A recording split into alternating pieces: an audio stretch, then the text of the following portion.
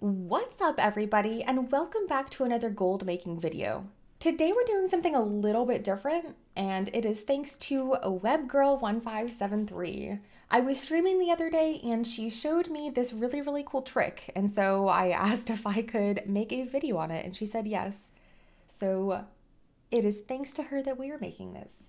Anyway, before we get super into this video, I just wanted to first state you do have to have Shadowlands in order to make a Pandaren Death Knight. That is the only catch to this, is you must have Shadowlands. Because otherwise, you will get a nice little error message that says, you don't have the ability to make a Pandaren Death Knight. Trust me, I just tried this on my alternate account who does not have Shadowlands. Anyway, we will just quickly make our character here. Doesn't really matter their name or anything because we will not be keeping them. I choose Horde because I've been testing this a little bit and I think Horde is nearly a minute faster at doing this. I will point out where you can go for Alliance for this as well, but I just personally think Horde is a little bit better. So we'll get into this. I really hate all of the loading screens for this, but here we go. The reason we are doing this on a Death Knight, more specifically on a Pandaren Death Knight, is because when you finish up the island, or I guess when you're done here, Pandarens can go to a battle trainer, like a battle pet trainer, and right click to learn the Jade Crane Chick. So it is this right here. It is a, let's pull that up. It is a 5.5k region market value. On my server, it's currently going for 2.5k, still pretty good. The reason it's so high is because I think a lot of people, one, don't know that it exists and that any Pandaren can, as long, it's only a one-time thing, right? So you can go up to the battle pet trainer and do this. There are other character or other races that do this as well, like the Worgen is really valuable to do this on. However, the Worgen, you do have to go through all of the starting zone, which is kind of painful, which is why people don't generally farm for the pet specifically. But anyway, we'll put that to the side.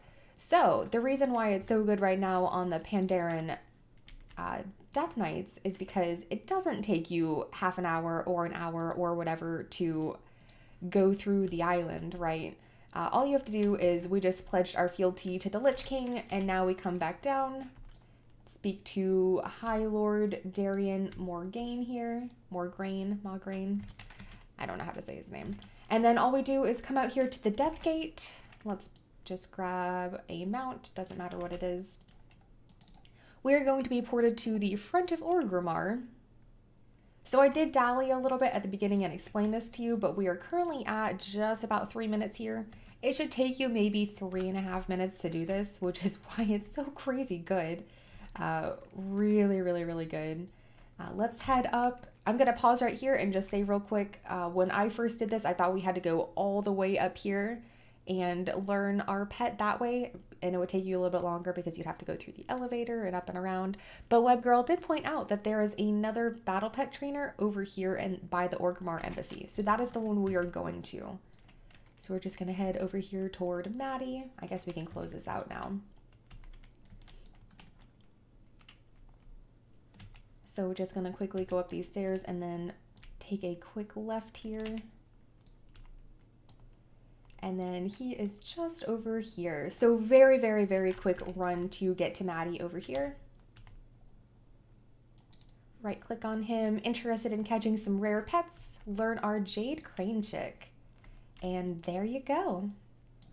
So that took us, let's be generous and say that took us actually 4 minutes. So we took 4 minutes to have the potential to get 5.5k gold out of doing this, right?